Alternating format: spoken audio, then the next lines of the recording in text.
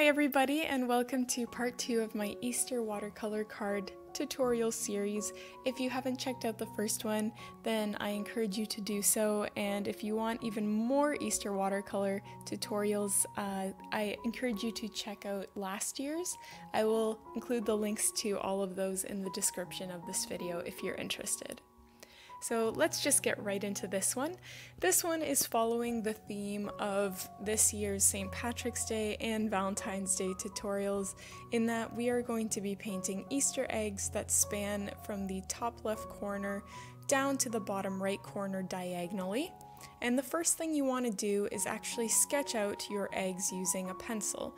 This just ensures that you have your eggs positioned in the angles that you want it, and it just sort of prevents any mistakes. The other thing you want to make sure that you're doing is slightly angling the eggs as you move them across the page. This kind of makes them look like they're rotating, and you also want to progressively paint them on larger and larger, with the bottom one being the biggest egg, and this just makes in my opinion, it makes the card look nicer, but of course you can do whatever you would like. And once you have sketched out those eggs, you can begin to fill them in with watercolor. Now, because eggs tend to be a very boring shape, they're just an oval, I wanted to make them a little bit more spiffy and paint them in this rainbow gradient. So in the first egg I painted red and orange, the second egg was orange and yellow, the third egg was yellow and green, and the last one faded into blue and sort of a purple magenta color. You can of course paint them whatever colors you would like, but this was fairly easy and it ended up looking really nice. Once your eggs have completely dried, you want to start filling in the left side of your page. And I know this is technically the right side, but that's just because I flipped the piece of paper over. It's a lot easier to fill it in this way because I'm right-handed, but you can do whatever is easiest for you.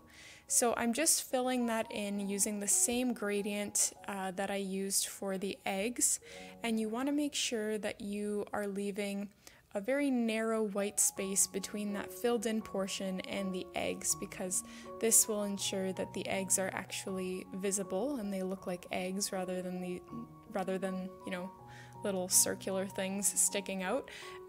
So just keep that in mind when you're filling in the left side of your page. Once that has completely dried, you can begin the fun part. And so what you're going to do is take either a black pen or a black marker, and you're going to create the really fun patterns that are usually found on Easter eggs.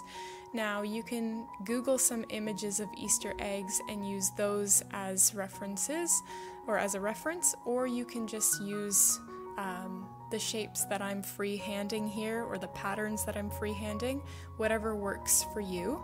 But in the first egg, I went with a slightly more complicated pattern made up of zigzags and dots and lines and circles and stuff. With the second egg, I went with a more simple but fun pattern, and I just filled it with polka dots and circles. The third one, I don't remember actually what I did for the third one.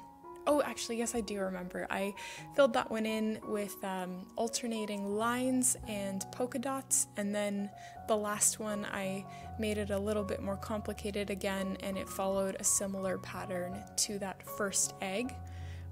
You don't have to fill these in with any patterns. You could alternatively just outline the entire egg with a black marker. It's totally up to you, but I just thought that this made the card pop even more. By the way, I just want to take this opportunity to remind you to subscribe to my channel if you are enjoying this video or this tutorial, and also consider liking the video because it does help me and my channel, and it kind of tells YouTube or the YouTube algorithm that people enjoy watching my videos, and they will therefore recommend them to even more people.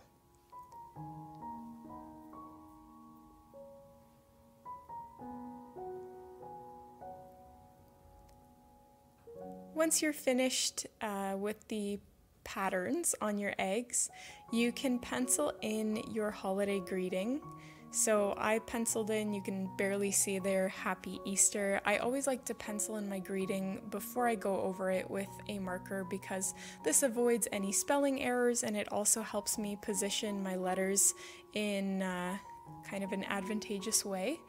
And you can also fill that left portion, that color gradient, with a few polka dots or circles if you would like. It just adds another level of detail to the card that I really think allows it to stand out.